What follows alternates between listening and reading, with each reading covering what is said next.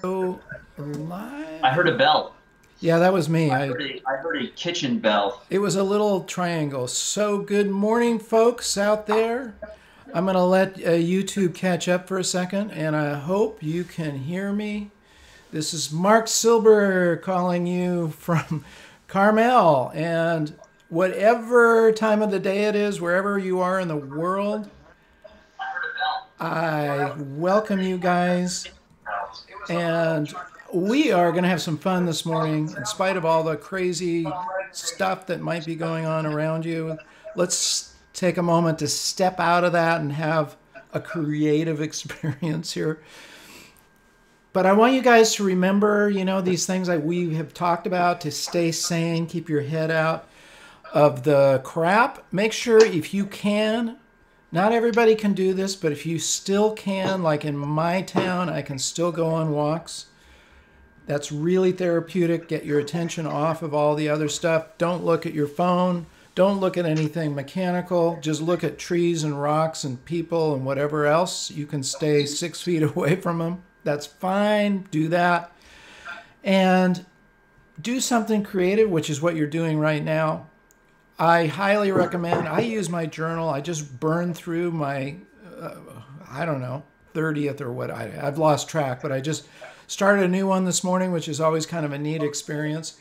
And put order into your surroundings.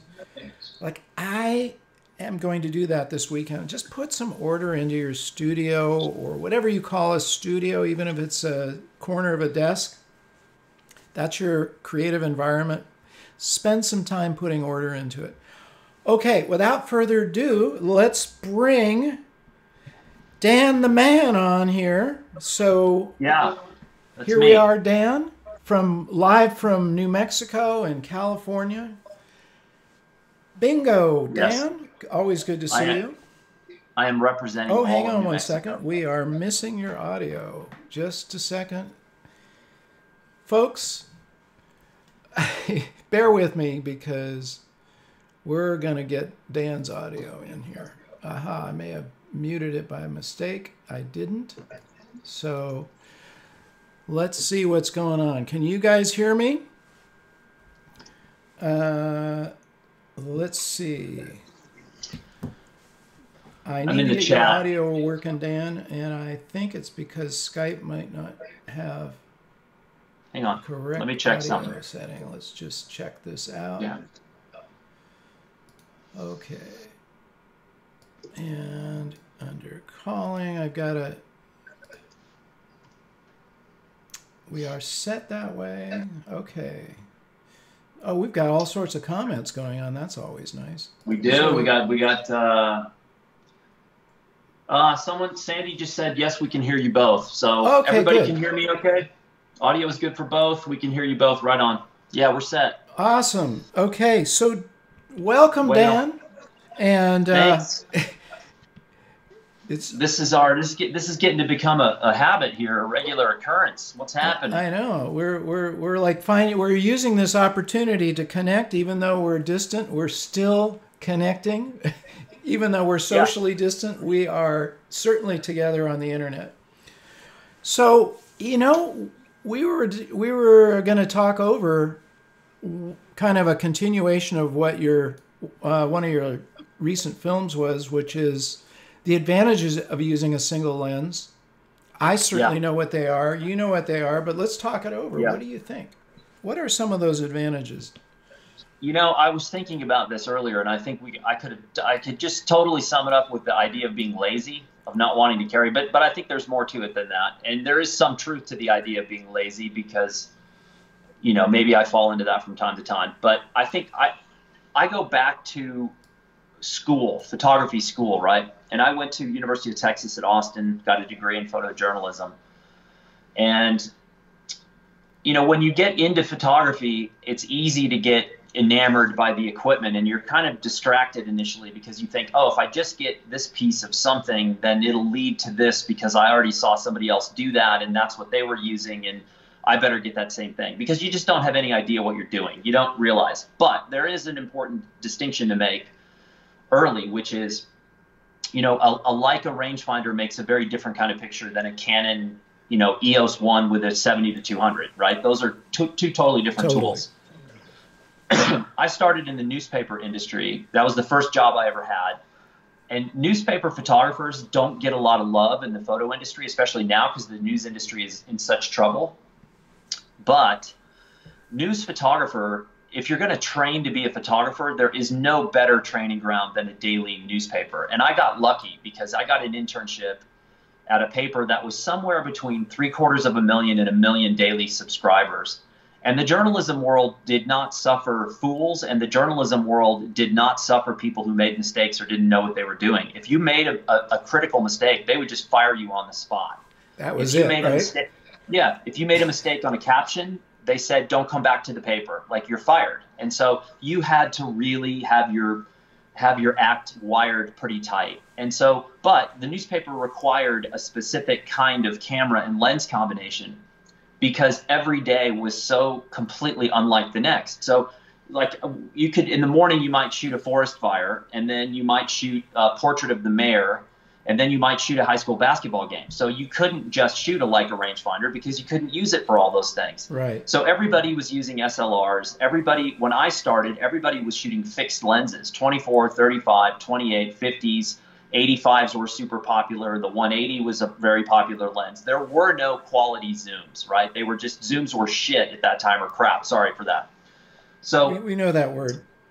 Yeah. So all of a sudden Canon came along with the EOS 1, and Canon came along with a version of autofocus that just blew everyone away. So immediately the industry flipped from being a Nikon heavy industry to a Canon heavy industry. And the two lenses that became the staples were the 20 to 35 and the 70 to 200. And pretty much every press photographer, every photojournalist I knew switched over to this equipment. That equipment provides a certain style of photograph. And so when you're at a paper and you can't physically move yourself because of a police barricade or restrictions of where the press can go, you had to have a system that could cover ultra wide to long. And so that was it. But at the same time, I'm shooting every single day, right? I'm shooting all of these assignments, and I'm also carrying a Leica with me.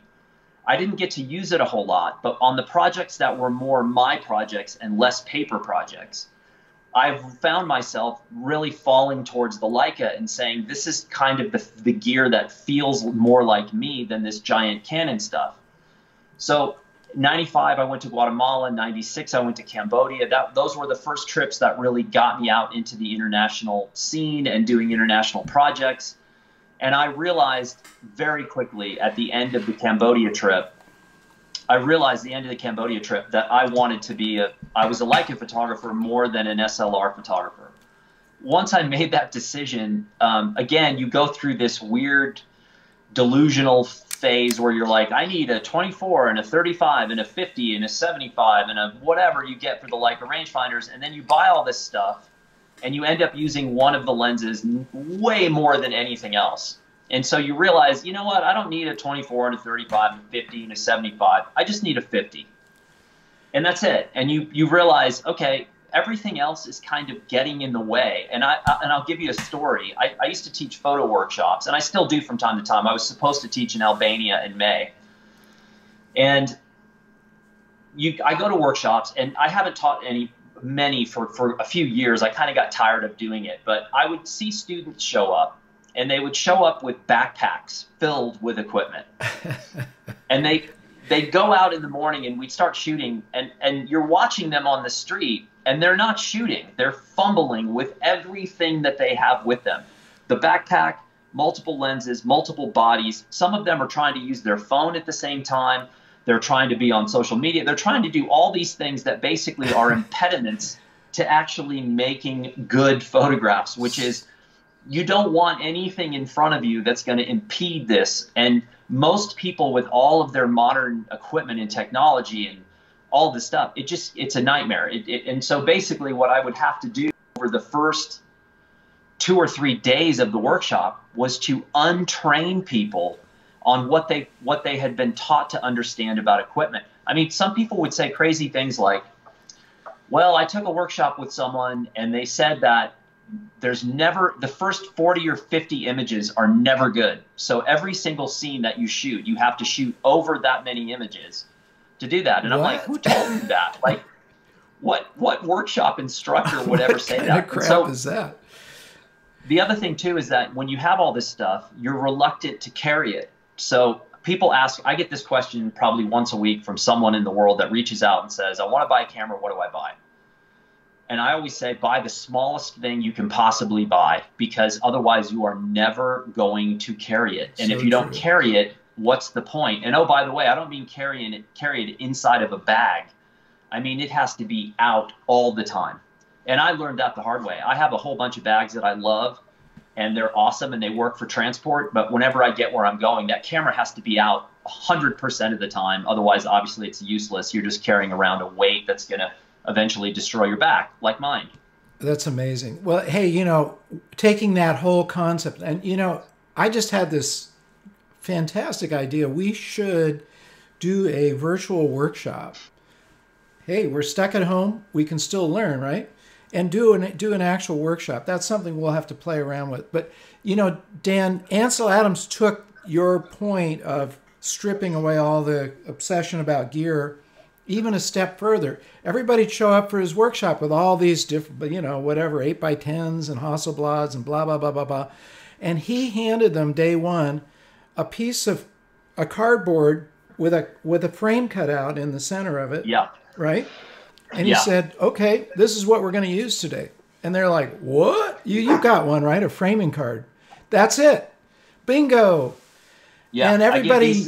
I give them to students. Oh, that's beautiful. That's awesome. We should get those out to people. But that's what he did is okay, no camera, no gear, just you and your eye going out and framing. I mean, you do it. I you know, just do it with your hands. That makes a nice frame. You know, or you can go like that. Yeah. But that just strips all the gear away, like you said. And then you build on top of it. But let's not forget, it's about your vision and what you see, right? Well, I think we talked about this before we started the call, but you know, we've deluded ourselves through technology into thinking that photography is easy, right? You buy all this stuff, you have the great software, you have a new laptop, a new archiving system, and you have the latest gear. But photography now is just as hard as it's ever been. And so the problem is for a lot of people is that the outside world is terrifying, and the equipment world online is a nice little warm blanket, because there's an endless conversation online about meaningless stuff. Yeah. And then you take your equipment and maybe you don't have a lot of training, maybe you're new to photography, and you go out in the field, and the vast majority of images that every single photographer worldwide makes just don't work. They're not good. So your ratio, your failure ratio is far higher than your success ratio. And that doesn't feel good often. And it also doesn't look good online. I mean, people online try to present the idea that they're perfect, that their lives are perfect, and their software and their computer setup and their cameras and filters and everything else. And it's all a facade. It's a joke to build following. So if you're going to be a good photographer, you have to have thick skin. First of all, you have to get used to people telling you, no, you can't photograph here. And secondly, you have to get used to going home and looking at negatives or digital files and going, man, I did not get it. I missed it. I blew this. I was close, but I blew it. And you may go out 10 days in a row and not get anything. And that sort of reality doesn't fit modern online photo artificiality. It just doesn't. Everybody's trying to make it look like, hey, everything's wine and roses, and I just did this and that. And you're like, look, this is, it's just not good work. Yeah. And you know, it's like you got to get up to capture the, that early morning light. You got to get up at 5 a.m. and that maybe sucks, and it's like, and it's rainy and cold and miserable, but you want to get that photograph. It's not like you're going to get it at 11 in the afternoon, 11 in the morning, right? Here's another interesting little thing about consolidating on a single lens, or, here's the reality though. Let's say that you're like me and you like the 50 millimeter more than anything else. It's kind of irresponsible. Let's say that you're doing an assignment in Peru. It's irresponsible to go to Peru with a single camera and a lens, because if something happens to that, obviously you're dead in the water. You've got to have redundancy. It doesn't mean you have to carry it with you, but you've got to have redundancy. So maybe you're a 2 camera, 2 lens guy. You're a 35 and a 50. That's your rig. what you realize is that when you get better at photography and you've worked in the same genre for years and years and years, let's say documentary work, long form documentary storytelling, that's what I love to do. That's my favorite thing.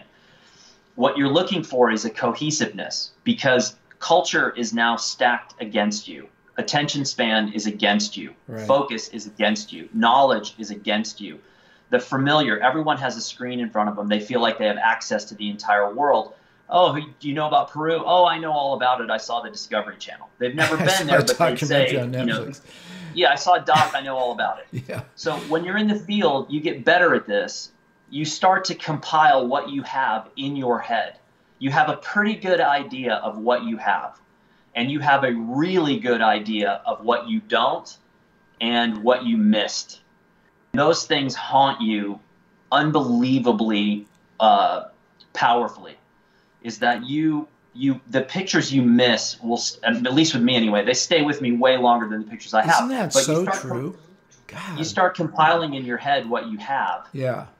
And then you go, okay, and if you have images from a 70 to 200 and a 20, 50 and an 85 and all this stuff, you are trying to put together a jigsaw puzzle of epic proportion. Right. So if you just consolidate to a single lens, you immediately have a cohesiveness in terms of what look you're getting. And if you're like me and every single thing you do it goes into print form, this is we're going to talk about in a minute. Yeah.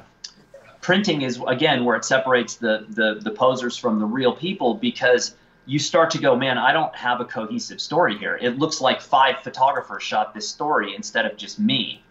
And also clients respond to that. Clients are looking for consistency, not only in the look of your work, but the fact that you can do it over and over again. You could go win the Pulitzer tomorrow, and there are going to be editors out there that say you lucked out. You're not a good photographer. You just happen to be in the right place, and so you have to prove to me that you can do it again. So go out and shoot something that's equally as good. Man, we were talking about this before we started. It's time for us to have a little revolution. Let's strip out some of this BS from the culture that, it's like this like you're saying, short attention span and comparing your work, how many likes you get and blah, blah, blah. None of this stuff existed when some of the greats of photography were around. Their equipment was timeless. They would use the same gear for 30, 40, 50 years. No one was judging them. It was because they were true to the art form and not worried about what's going on, with social media and what camera do I own, and that just did not exist. So I think there's something about returning back to that that's really important in terms of being true to yourself.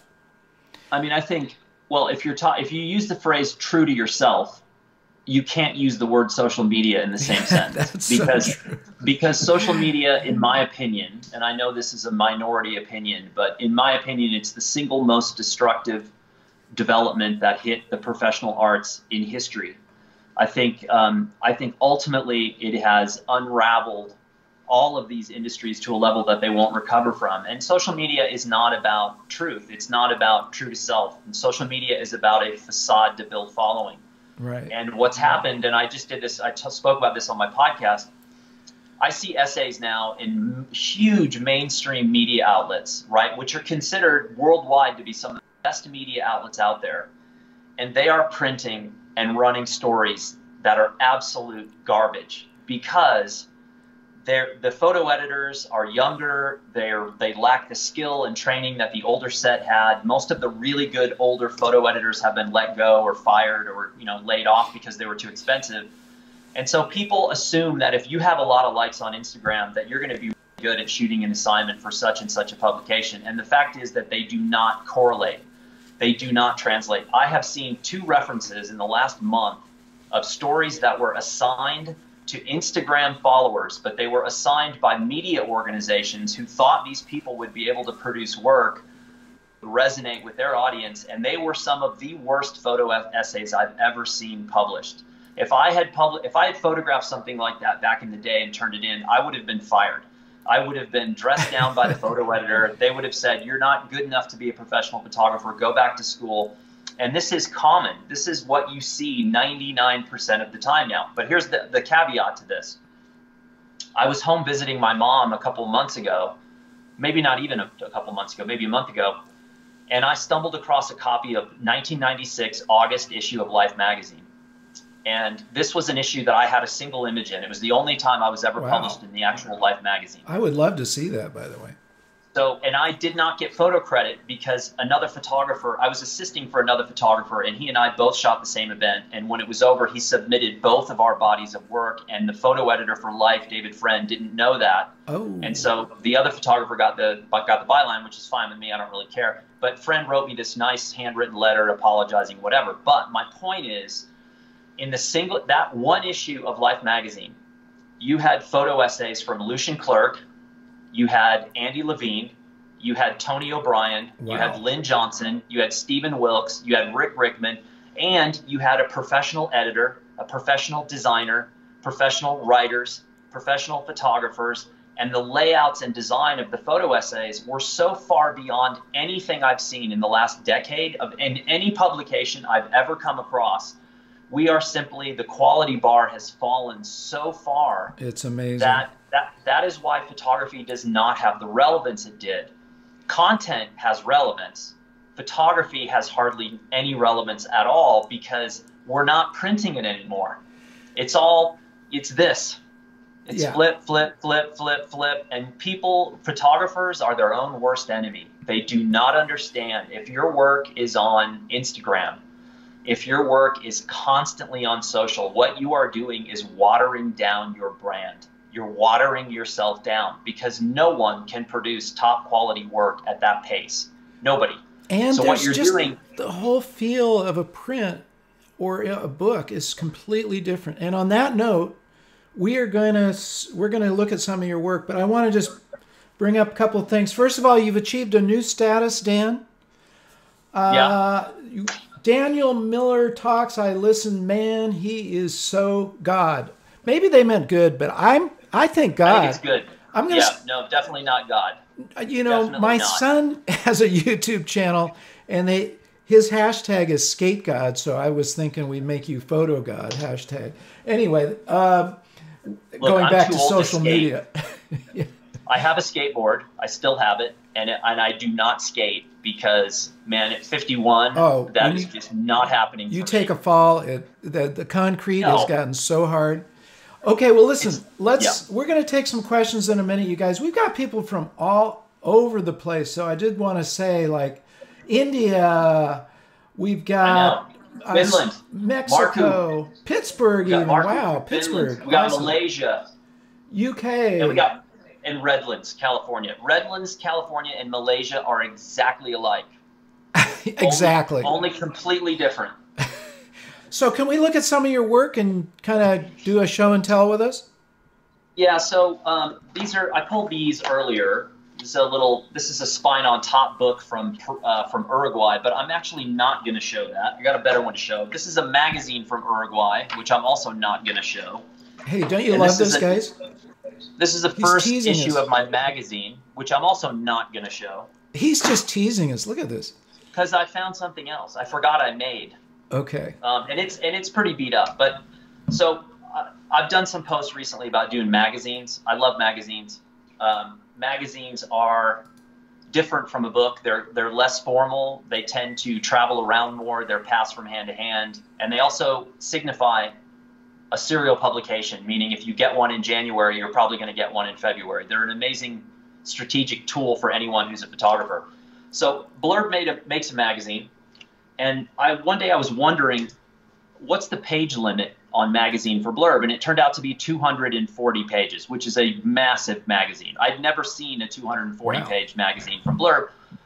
So I took like 20 years of photography, and I just randomly filled 240 pages, and that's what this is. So there's no title on the front. There is a little Shifter Media, magazine on the title on the side. There's no intention of selling this. This was not a portfolio. This was only made as a test to see what a 240-page magazine is, and it was $50, 50. Since then, it has become an amazingly helpful tool to have, and it's super, super simple. So it's primarily just single images across the gutter. And then every 10 pages or so, let me get to it. Every 10 pages, there is a page of oversized copy, which is a story from my journal. Nice. Relating to whatever image is on the other side. Now, this image happens to be at the political convention in downtown Los Angeles in 2000. Can you move it over to this way a little bit? Yeah. Okay. This way? Yeah, that's right. There we go. It's the very beginnings of what became a riot on the street in LA during the convention. And I was in the middle.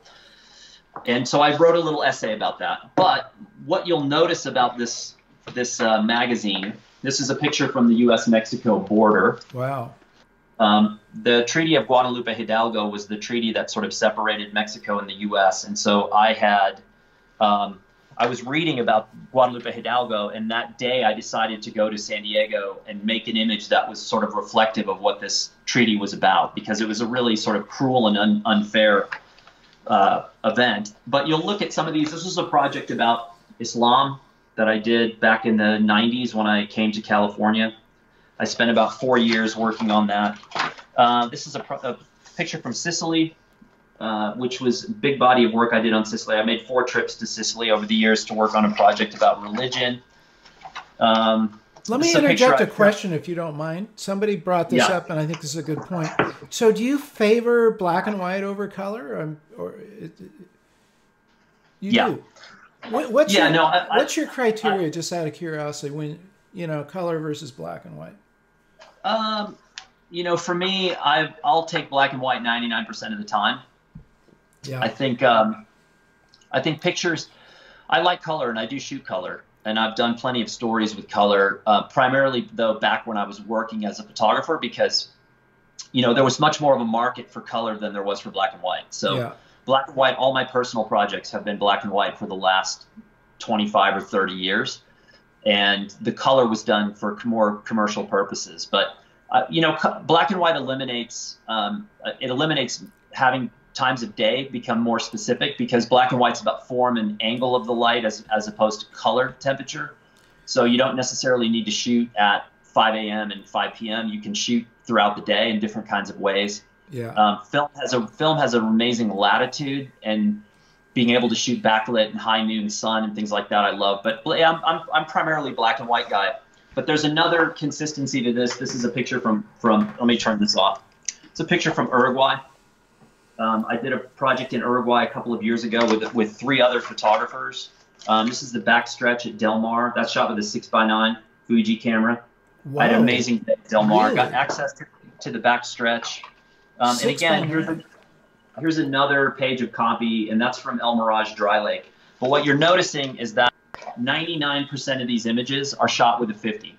It's a 50 mil on a Leica and an 80 mil on a Hasselblad. And those two, that's what I carried for years and years. That's my favorite sort of combination. Here it is, folks. And, this is what he's talking about. This is an M2. What were you shooting with?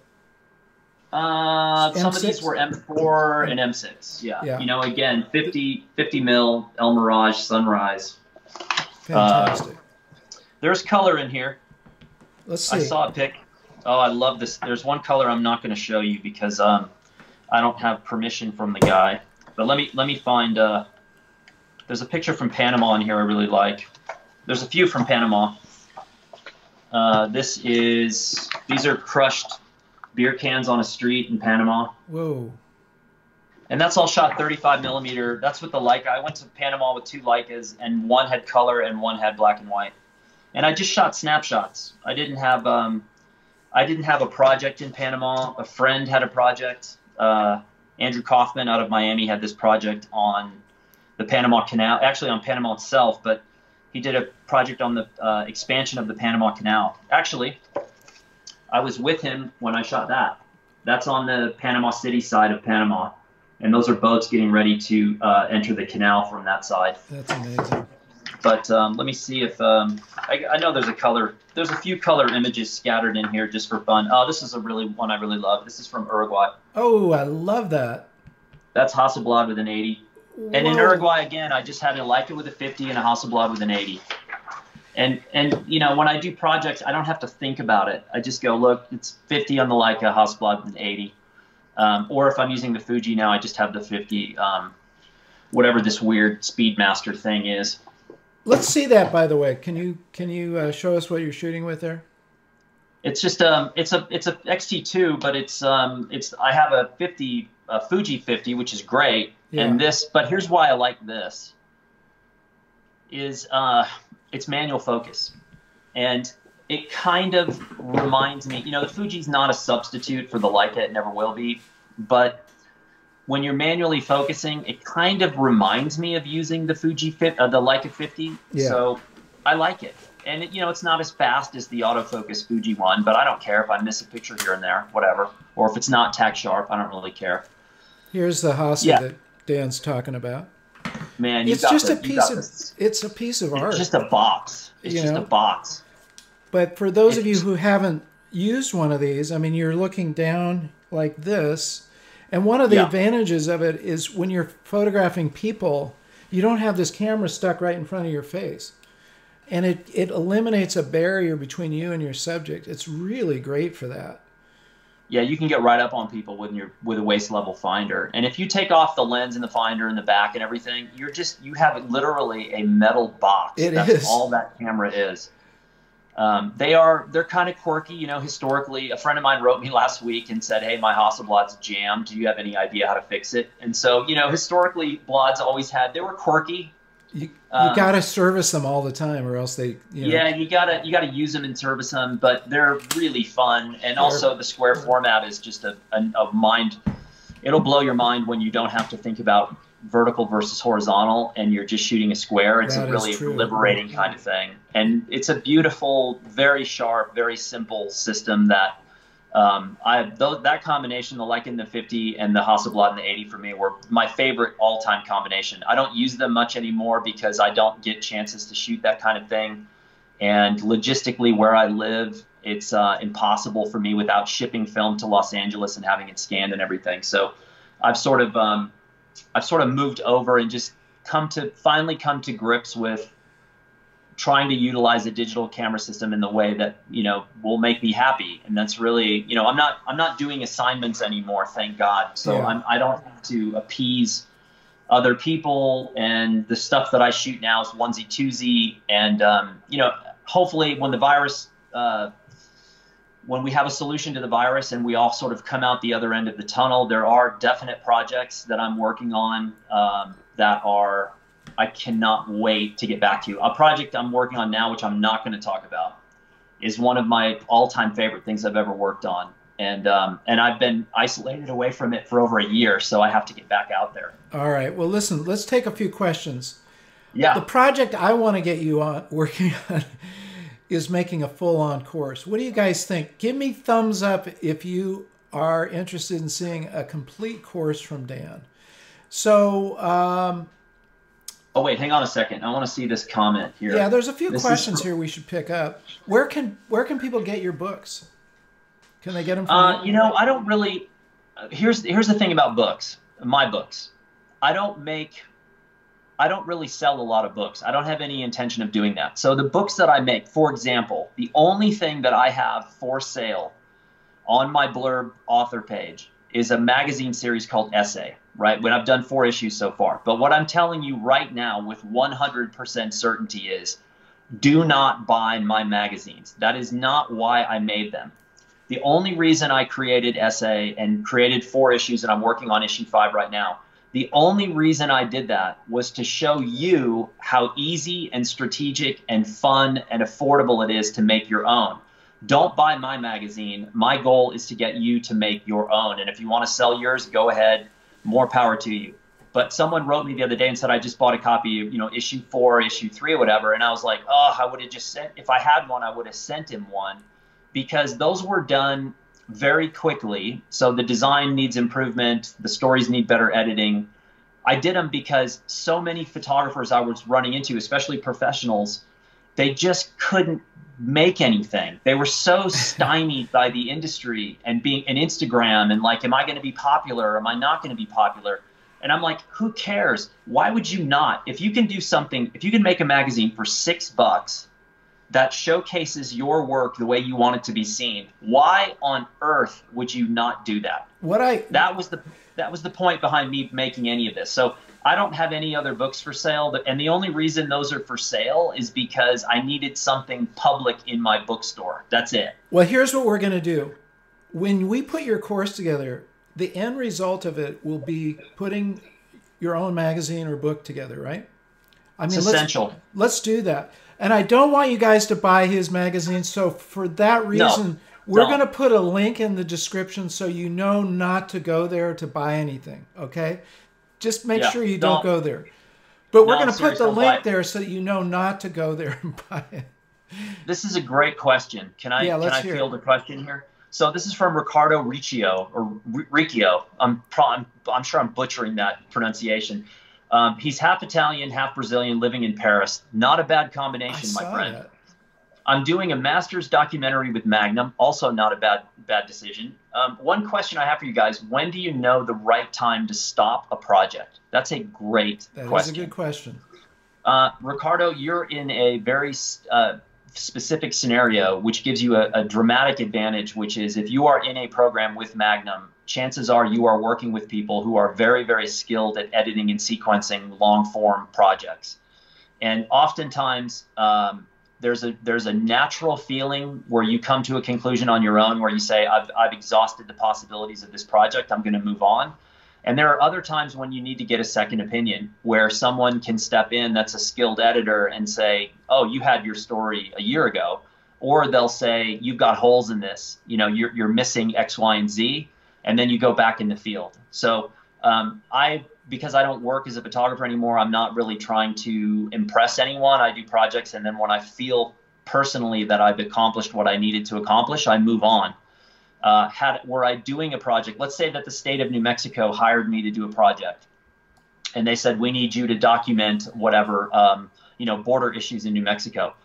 I would work on that, but I would also, in Santa Fe here, there are 3 or 4 people that are mentors to me that I would go out to, Norman Mouskoff, Tony O'Brien. I would say, look, am I on the right page here? Am I ready to stop? What am I missing here? So that's a great question. Awesome. Let's take 1 or 2 more, and then we're going to wrap it up. We've got a lot of thumbs up here, Dan, as far as you doing a course, so we're just going to have to figure this out. I mean, I need an assistant. I need a team of assistants, little powerful people that could stay here in my studio, low maintenance. And because I am so busy right now with Blurb and other things that it's hard. You better watch out. Tomorrow morning there'll probably be a knock on the door, and half the people on this chat will show up. Okay, we are in full quarantine here in New Mexico. Yeah, I hear you. Okay, let's see. Let's take one more question. Who has a question? Oh, here's a funny one. This is not a question. Clinton Asmus. I don't know where Clinton's from, but he said, laugh out loud. I do own all the issues of Essay. They inspire me to realize what's possible for me to create on Blurb and MagCloud. So he did not get my advice. He bought them all before. Don't buy his magazine. Don't buy these things. It's not to say that there aren't decent photography or photographs in them. It's that the overall, I look at them and I think the design is not on par with where it should be. I have no design background, number one. And number two, I did them so quickly. I did the first 4 issues in probably 2 weeks of just bang, bang, bang, because I needed to reinforce with people how easy this was and strategic. Awesome. Well, you know what? We're going to wrap this up, you guys. And here's the deal. Keep telling your friends. We've got a lot more people showed up today. Look, isn't this awesome content? Bring your friends on board for the next one. We'll schedule another one, Dan, right? I mean, we're not going anywhere. What else are we going to do? Yeah, no, I'm always game for this. I think I was fortunate because I was able to afford, I came from what I would call an upper middle class family. Neither of my parents went to college. They didn't graduate. And so for my brother and sister and I, it was really important to my parents that we got a college degree. So I was able to afford to go to photography school, even though at the time I paid more for books than I did for my entire tuition of 4 years of education, of 4 years of university in America. It was incredibly inexpensive back then. Now that same school is $50,000 a year. I would have never been able to afford to go there. And so I was afforded this education. And I also saw a friend of mine on the call, Paul Giroux. He's a photographer in Wisconsin. And Paul was really helpful to me when I got started. I actually rented a room in his house. He was a staffer at the paper that I got an internship at. And, you know, guys like that, Rick Rickman, Paul Giroux, there were so many photographers that helped me that if I can turn around and sort of share some info and data with people that might help them, then why not? Awesome. Dan, we're going to wrap things up. Thank you again for joining us. And you guys out there, a couple of things before we sign off. Dan, we'll be seeing you again shortly. I know that. Well, you guys can stay tuned. We'll get him on here. A couple of things I want to let you guys know about. First, am I signing off? Yeah, we're signing off for now. All right, people. See ya. Okay. Love you guys for joining us. This is awesome. I love the feedback. I know Dan does too. A couple of things. We've got a pretty cool schedule coming up. Monday, Serge Ramelli. I don't know if you know Photo Serge. He's kind of like the master of Lightroom. He's going to be on at 10 a.m. Chris Burkhardt. If you've watched my channel, you know I interviewed him 10 years ago. Chris is an amazing outdoor action photographer. 10 a.m. on Tuesday. And then on Wednesday at 10 a.m., we have Bob Holmes once again. And I haven't even begun to line up the rest of the week. So this is happening, you guys. We're actually trying to do this every single day. And it really helps to have your guys' support. What we need more than anything is just tell your friends. Get the word out. I mean, this is happening, okay? In spite of all our bad mouthing of social media, make sure you do follow us. Follow me right there on Instagram, because then you can get updates on what's happening. If you're on LinkedIn, that's my name. Good thing about my stuff is you can find me anywhere if you just type in Marc Silber, YouTube, Amazon, LinkedIn, whatever, Facebook. And I want you guys to use this time to strengthen your own creativity. Important, because creativity is the opposite of what a virus is doing. A virus is destructive. It's actually creativity gone rampant and wild and out of control. That's not the kind of creativity we want. So one of the ways to counteract that is to move to the point where you are creating more than is being destroyed. And that's really important, because right now there's a lot of destruction going on our planet. We have to counteract that. So take all your remedies and do what you need to do. But the biggest thing is make sure you are being creative. And I highly recommend this book by this guy named Marc Silber. If you haven't read it, one of the things about it is it has exercises at the end of every chapter. So when you're stuck at home, you can not only read about creativity, but you can do these assignments, and that will really help you out. This is like a whole little class in itself. You can get it on Amazon. I really believe in that book, because it's not just about me. It's about all the other amazing people that I interviewed in it. Okay. Make sure you subscribe. Enable the bell so you get notified. Come on board for all these other cool shows. We're going to get Dan back on really soon. Share, like, leave your comments on the actual video. By the way, these videos will be up separately from what we just did. So you'll see this tomorrow. You can come back and watch it again and tell your friends about it all over again and live through this awesome experience. Okay, you guys, so last thing, remember to get out and capture your own images of life. I really love you guys. I mean that. I'm not just saying that. I really, really love you guys for being part of our community and being so awesome. Okay, take care and stand by for the actual video tomorrow and our incredible lineup that's coming up. All right.